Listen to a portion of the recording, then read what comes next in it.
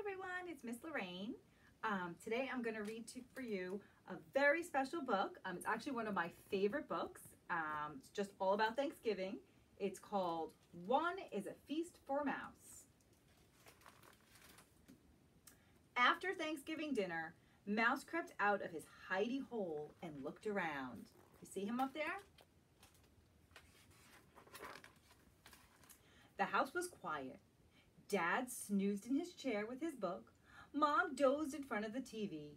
Outside, the kids played football in the crisp yellow leaves. Cat curled up by the fire. He yawned and stretched his stripy tail. Then he closed his greeny eyes and went to sleep.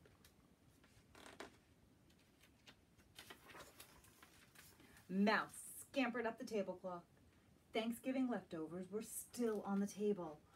So much to eat. Mouse saw a teensy tiny toothsome green pea all by itself under a plate. Give thanks, he thought. One will be a feast for me. Mouse rolled the pea across the tablecloth to take it back to his hidey hole. But his eyes were bigger than his stomach.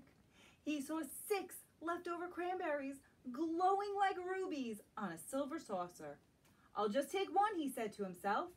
One is a feast for me.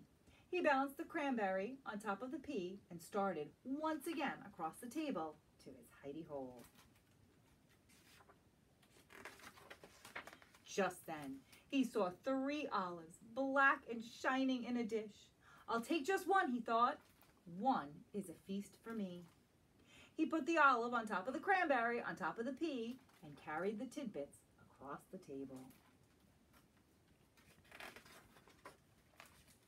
Then he saw the carrot sticks, crunchy and munchy and orange. I'll just take one, he thought. One is a feast for me. He stuck the carrot into the hole in the olive, balanced both on top of the cranberry on top of the pea, and started back to his hidey hole. Then he saw the mashed potatoes. Yum, mouse potatoes. There was just 1 scoop left on the plate. I'll just take the plate, Mouse thought. What a feast I will have. He bounced a plate of potatoes on top of the carrot stick in the hole in the olive, on top of the cranberry, on top of the pea. And Mouse started off across the table.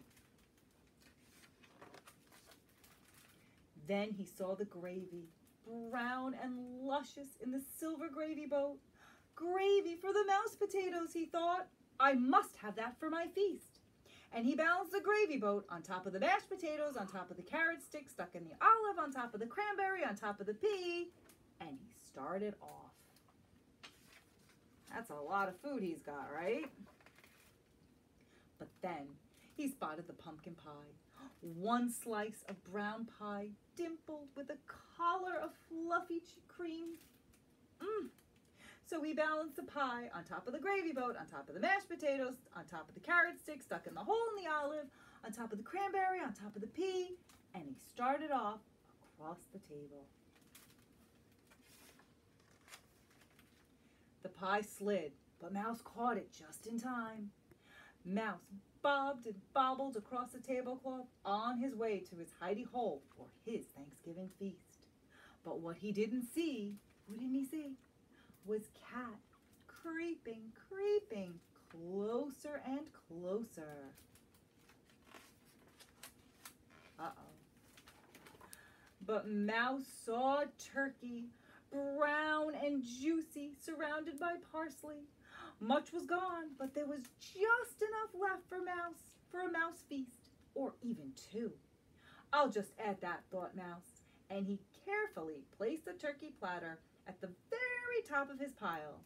On top of the pie, on top of the gravy, on top of the mashed potatoes, on top of the carrot stick stuck in the hole in the olive, on top of the cranberry, on top of the pea.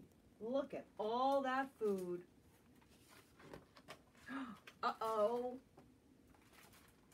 He started off across the table to his hidey hole, and there at the table's edge, he met Cat, greedy-eyed and hungry, clawing up the tablecloth. There's Cat. Mouse skidded to a stop. The turkey wibbled and wobbled, slid and slipped. Mouse danced to keep his feast balanced, pirouetted like a ballerina, juggled like a platter spinner. But off slid the turkey, whoosh, with a plop, landing smack on the cat. Uh-oh, there goes the cat. Down crashed the pumpkin pie and the boat with the gravy. Down crashed the mashed potatoes with the clatter that woke Mom. Down fell the carrot stick, still impaled in the olive. Down went the cranberry, which rolled, leaving a red track across the tablecloth. Down went the pea, all catterwampus off the table, rolling onto the floor. And off scampered Mouse, as quick as a bandit, back to his hidey hole ahead of the cat. He huddled in his hidey hole, his heart pitter-pattered. He peered out. Down came the broom on the stripy green cat. Bad kitty, shouted Mom. Outside, and she swept the cat out the door. Mouse looked around, whiskers trembling with fright. No Thanksgiving feast for me, he thought. Just then, he spotted, glowing in the corner, one teensy-tiny, round and toothsome, green and luscious pea. Give thanks, said Mouse. One is a feast for me.